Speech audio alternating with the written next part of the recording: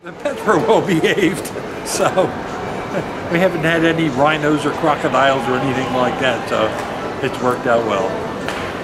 Would you take gift requests from rhinos or crocodiles? No. Why not? First off, a rhino weighs too much. A crocodile might take my head off. But what if they've been nice? Nah. They can't get around that naughty or nice rule? No. Santa has a weight limit on his knees. So she's spoiled. Yeah, crying. Crying already.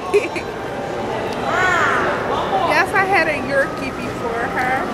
So it's not the first time. They love to sniff my beard. I guess they think they're going to find something in there.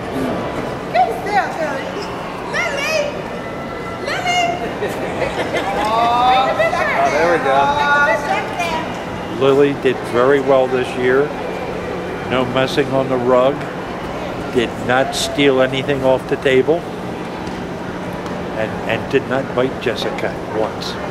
So Lily was very good. And did not wet on Santa, so that was a plus.